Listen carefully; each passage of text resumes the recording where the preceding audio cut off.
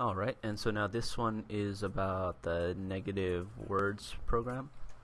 And yeah, so the first thing that we want to do here is have the program ask the user to enter in words one at a time, and then they will type in stop if they want to stop entering in words. So we would need like a probably like a string input, make it equal to some empty value like that, right? And then we're going to have a loop going on that will keep on going as long as input, a while loop of course, because we don't know how many inputs they're going to enter. Input going as long as it's not equal to the word stop, and it will enter the loop the very first iteration because input is equal to nothing, right? It's equal to empty string. So we come inside, and the first thing you want to do is take in the input. So we say like input is equal to scanner. So then the user is entering their input, and what do we want to do? Okay, and so now we want to check to see if what they entered in is in the words array, right? So we do have this words array that is 4 elements long, that has the 4 words in there, and I think that the way that I was thinking about it is that you would have a for loop in here that would run, word dot length number of times, and then for each time you would have a check in there, and you would have check if input is equal to words sub I, right? And if that's true, then what would you do?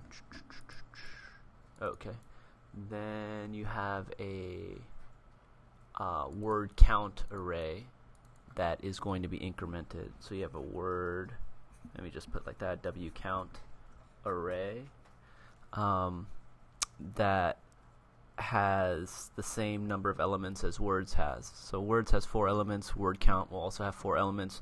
This one here, you're going to initialize everything to 0 because, let's hold on there. Teachers and students, we are ready for our final group of sophomores that need to report to the muster bowl for their hearing screening. Sophomores with the last name beginning with the letter V through V. Yeah, so I'll just keep talking over. So our words element here is going to have 4 elements. Our word count here is going to have 4 elements also. And basically the first element here is counting how many times the first element here has been entered in on the input. The second element here counts how many times the second element has been entered in as an input. So that means that we would want to initialize everything in this array to 0. Because there hasn't, in the very beginning, there hasn't been any words inputted in yet, so the counts are all 0. So then if this happens, then you know that the input that they entered in here is in this words array, and you know exactly what spot, which index it is. It's at I. So then we would say word count sub I plus plus. All right, and that's like plus. You add 1. We're incrementing w count sub I. So if we're talking about the third element in words, then the third element in w count is going to be incremented from 0 to 1. Yeah, 0 to 1. Okay, so that's that, and then we're going to define a count method that's going to count the total ratio of negative words to non-negative words. Okay, so then let's say that we finish this loop here, and that's pretty much the whole top part. And then the last part, we're going to do system.out.println, and we're going to run count, and we're going to send it the words array. Okay, and then what is count going to do? Count, what is it going to do? Okay, so then if we're over here, what count is going to do is this going to run a for loop from words dot length number of times, and then it is going to add up all of the numbers that are in the word. Oh no, I'm sorry, w count here, right? Ooh, w count here too. Okay, w count is what we're sending, and yeah, we're gonna run w count for loop that runs the number of elements a W count contains, and then we're going to increment a counter, which we initialize to 0. Let's say we have a counter right here. We're going to set it equal to 0, and then inside of the loop we're going to say counter is equal to counter plus W count sub I.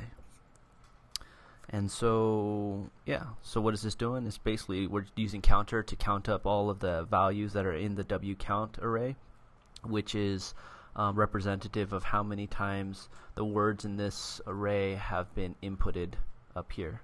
And so we will return that value after we finish the for loop. So we will return counter after the for loop. And so, yeah, and then we'll do that, and then we'll use that number along with the total number of words that were entered in. And in order to figure out that calculation, we need to have a total count variable. Maybe we could have a total count equal 0 up here at the top, and then in the for loop, every time they enter in a number on the input scanner, you will say total count plus plus. Count plus plus.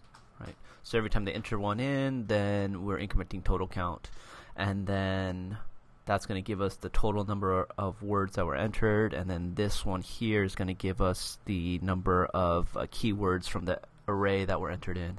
And then we could use those two numbers by dividing the counter by the total count to get the percentage of negative words that were entered in by the user. So that was negWord.